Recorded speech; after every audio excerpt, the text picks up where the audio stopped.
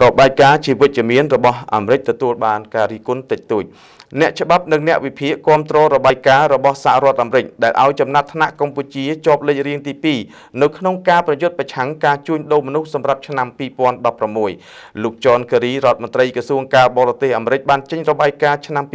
2016ស្ដីអំពីការជួញដូរមនុស្សពីទីក្រុង Washington នៅថ្ងៃទី30 ខែមិថុនាថាប្រទេសកម្ពុជាមានចំណាត់ថ្នាក់លេខ2ដែលជាចំណាត់ថ្នាក់ល្អជាងគេជាងចំណាត់ថ្នាក់លេខ2ក្នុងបញ្ជីតាមដានកាលពីឆ្នាំទៅចំណាត់ថ្នាក់លេខ2គឺសម្រាប់ប្រទេសដែលរដ្ឋាភិបាលគេមិន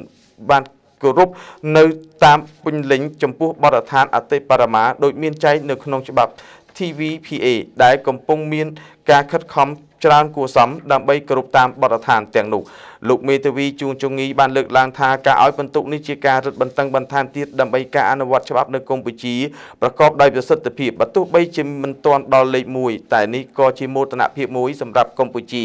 លោកបានបញ្ជាក់ថាក្នុងនាមខ្ញុំបំពេញការងារជាមេធាវីខ្ញុំចាប់អារម្មណ៍ថាស្រុកខ្មែរយើងពាក់ព័ន្ធនឹងការបំពានទៅលើសិទ្ធិបុគ្គលវាមានច្រើនចឹងកាលណាមានការបង្ក្រាបឬចំណាត់ការលើអ្នកប្រព្រឹត្តនឹងជារឿងវិជ្ជមានជាមោទនភាពសម្រាប់ខ្មែរយើងហើយអាមេរិកកាំងគេវាតម្លៃដូចនេះអញ្ចឹងជាការល្អ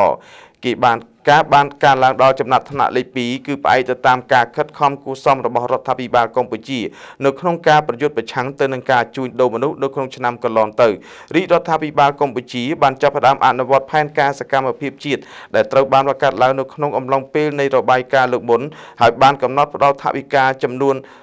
$50,000សហរដ្ឋអាមេរិកដល់គណៈកម្មាធិការអន្តរក្រសួងដែលដឹកនាំដោយការងារប្រយុទ្ធប្រឆាំងនឹងការជួញដូរមនុស្សរបស់ប្រទេសកម្ពុជាគោលការណ៍ណែនាំថ្នាក់ជាតិសម្រាប់កំណត់និងបញ្ជូនជនរងគ្រោះត្រូវបានអនុម័តដោយអាជ្ញាធរមូលដ្ឋានហើយបានរកឃើញជនរងគ្រោះចំនួន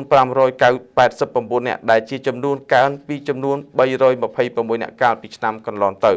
លោកកាំលីអ្នកវិភាគសង្គមបានបង្ហាញពីចំណុចវិជ្ជមានប៉ុន្តែលោកឲ្យជាអនុសាសន៍ថាច្បាប់គួរតែត្រូវពង្រឹងលើស្ថាប័នម៉ាស្សានិងការ៉ាអូខេធំៗដែលយកឈ្មោះនេះទៅរកស៊ីផ្លូវភេទនិងការជួញដូរជាសម្ងាត់ជាមួយតកែធំលោកបានបន្ថែមថាជាចំណុចវិជ្ជមានព្រោះជាការប្រឹងប្រែងរបស់ក្រសួងមហាផ្ទៃនិងរាជរដ្ឋាភិបាលកម្ពុជាស្ដីអំពីការបង្ក្រាបសកម្មភាពជួញដូរប៉ុន្តែយុទ្ធសាស្ត្រមួយទៀតត្រូវការចូលរួមពេញលេញពីអង្គការក្រៅរដ្ឋាភិបាលពលរដ្ឋនិងដៃគូអភិវឌ្ឍក្រៅពីនេះកម្ពុជាត្រូវផ្ដល់យុត្តិធម៌ដល់ជនរួមជាតិគ្រប់រូបកម្ពុជាមានបំណងឈរលេខរៀងទី1លើការងារប្រយុទ្ធប្រឆាំងការជួញដូរមនុស្សកម្ពុជាស្ថិតនៅក្នុងចំណាត់ថ្នាក់លេខ2នៅក្នុងរបាយការណ៍ស្ដីអំពីការជួញដូរមនុស្សឆ្នាំ2016គឺជាការចូលរួមចំណែកយ៉ាងសំខាន់ពីរាជរដ្ឋាភិបាលកម្ពុជានេះជាការបញ្ជាក់អំពីការលោកស្រីជូប៊ុនលេងរដ្ឋលេខាធិការក្រសួងមហាផ្ទៃនិងជាអនុប្រធានអចិន្ត្រៃយ៍គណៈកម្មាធិការជាតិប្រយុទ្ធប្រឆាំងនឹងការជួញដូរមនុស្សនៃក្រសួងមហាផ្ទៃដែលធ្វើការងារដោយផ្ទាល់សូមជម្រាបថារបាយការណ៍ឆ្នាំ2016នេះគឺបានកត់សម្គាល់ឃើញផងដែរអំពីដំណើរជឿនលឿនរបស់រាជរដ្ឋាភិបាលកម្ពុជានៅក្នុងការកាត់ទោសនិងដាក់ទោសពិន័យលើបទល្មើសនៃការជួញដូរ